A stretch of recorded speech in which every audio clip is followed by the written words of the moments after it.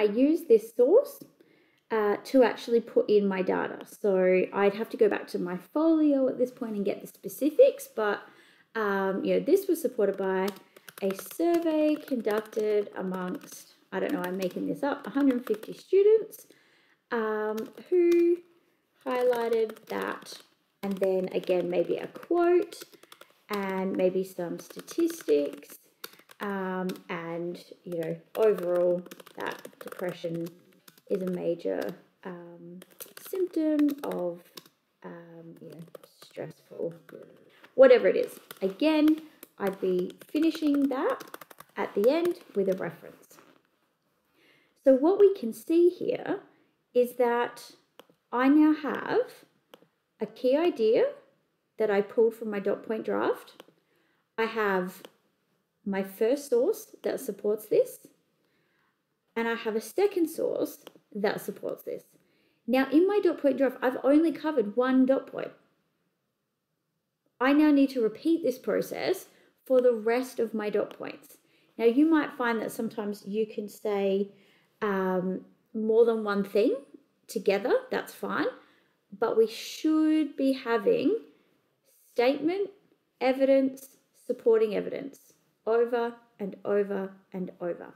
So if I was to continue this, I would say in the biopsychosocial model, there is an understanding that biological effects can also impact depression.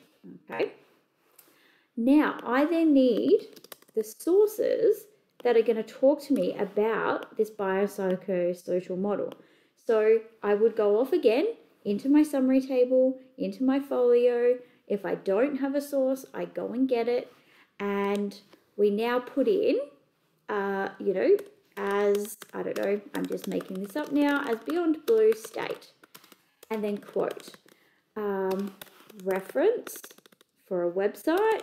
We're going to do the website name, year of access. And you need to reference every time you get information from somewhere. So if I then went onto the Lifeline website for a different piece of evidence, I reference it, even if I'm not quoting it. As I work through this process, I need to be actually referencing as I go. Just using short title references for the minute is fine.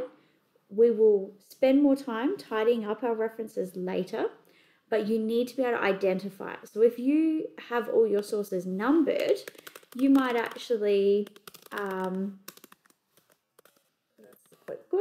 you might actually just say source 5 for the minute. That would be totally fine, just as a way of keeping track of where you're up to.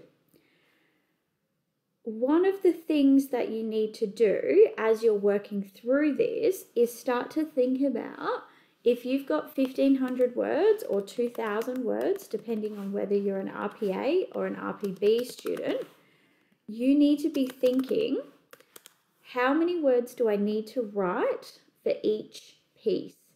So this focus question 1 out of 4 is really, really important. Is it something that I want to spend a long time on? Because they're not all equal. So you might be saying, defining depression, I want 150 words. And then focus question 2, you might be like, well, that one's actually a bit more important, so I want 350 on that one.